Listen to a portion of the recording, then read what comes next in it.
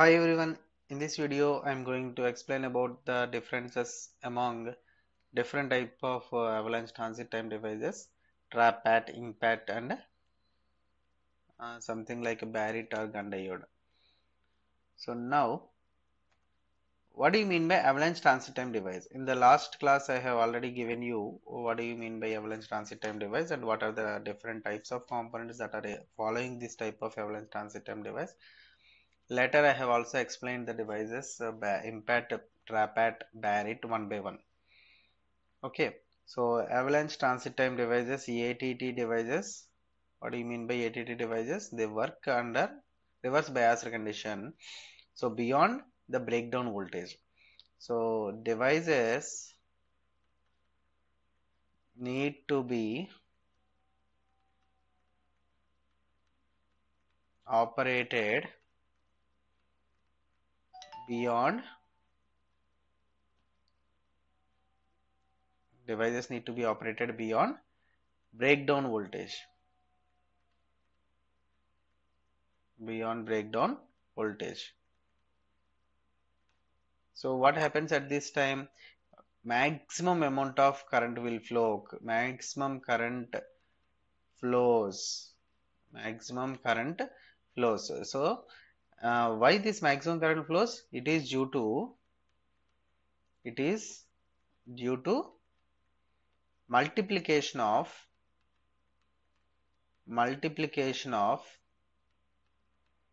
charge carriers. Multiplication of charge carriers. Okay. This is what the avalanche transit time device. So avalanche transit time devices produces high amount of current beyond the breakdown voltage. That is due to the high amount of current is due to multiplication of charge carriers. That means 1 becomes 2, becomes 4, becomes 8, like that. Every time the charge getting double, the charge carriers getting double and produces the maximum amount of current. Okay, and another advantage when compared to the normal devices, normal diodes and this avalanche transit time device is even after the breakdown conditions, again we can operate it normally. We can get back the original status of the diode as it is. Okay, that means it will not burn off. It will not burn off. Okay, suppose in normal PN junction diodes, they will be burnt immediately when we cross this, when we operate beyond the breakdown voltage. Okay, that is due to the doping concentration. In the avalanche transit time devices, all the devices are made up of compound semiconducting materials. All the devices are made up of compound semiconducting materials. Because of that, it is having a capability for higher powers. Okay, so it has high power, handling, high power handling capacity. Okay, so now these are the avalanche transit time devices. Now let us see what are the just differences between the trap-at and impact diode. Okay, so various types of ATT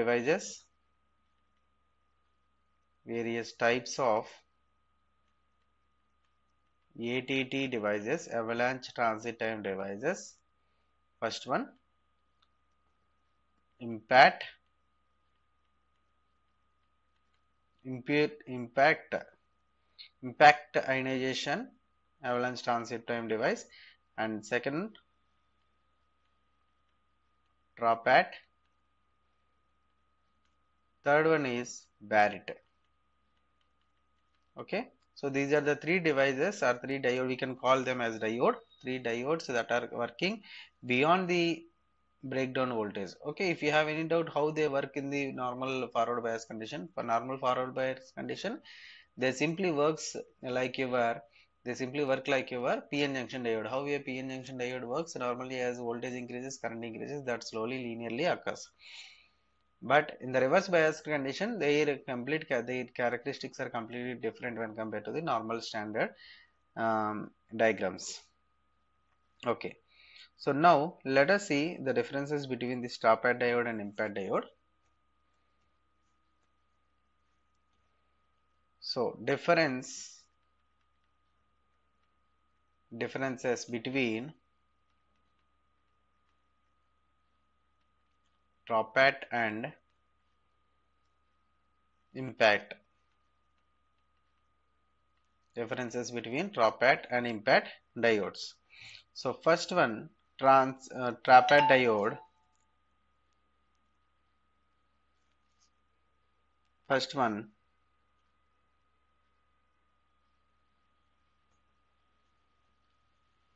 tropat diode.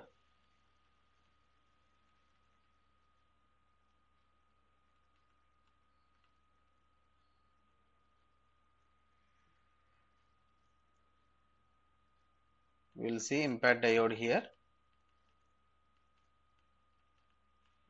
Impact diode. Okay. So in the tropat diode, transit time is low. Transit time is low. Transit time is low. In this, first one is transit time is more.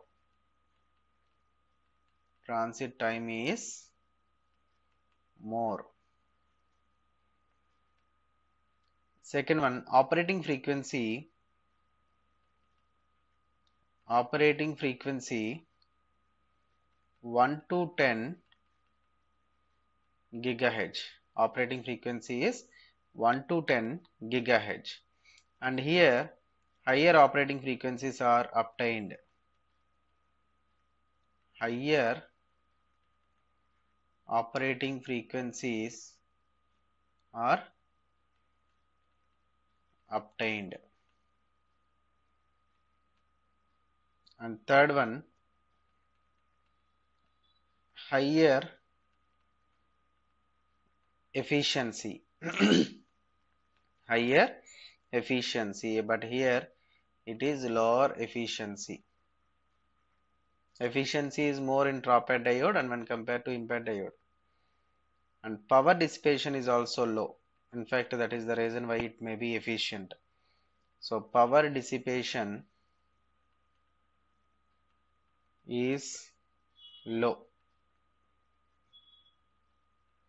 Here power dissipation is high.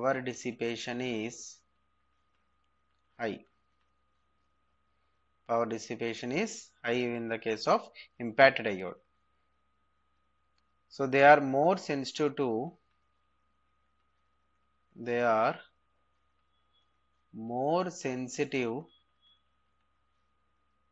to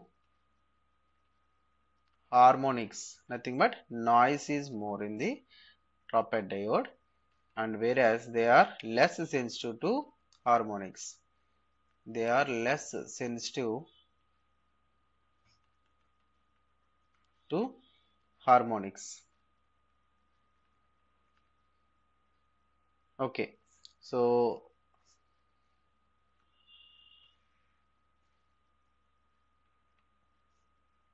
power output is 100 watts for this tropat diode, whereas the power for this one is, we can say here this power 100 watts power as a pulsed power. Okay, but whereas in the impact diode the power output is 1 watt per carrier continuous wave and 400 watts for the pulsed wave. Okay, and the materials used for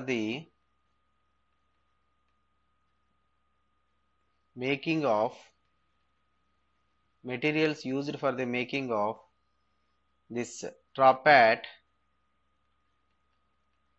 diode is what are the different types of materials are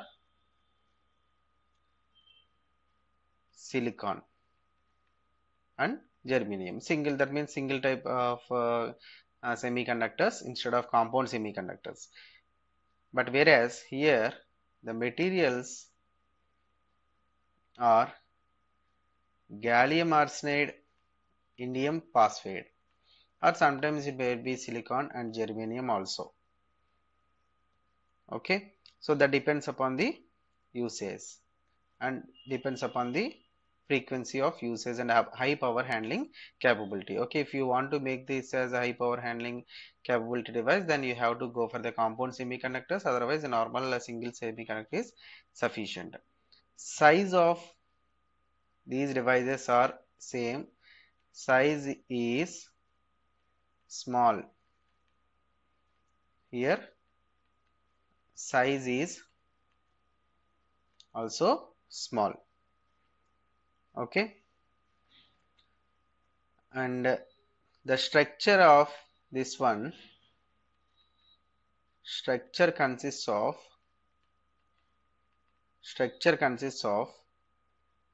p plus n n plus or n plus p plus,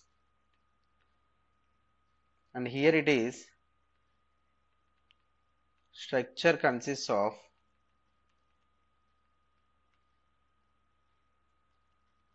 p plus n plus p I and p plus n plus p I and p plus. So these are the various differences when we compare this drop and impact diodes. Okay, thank you.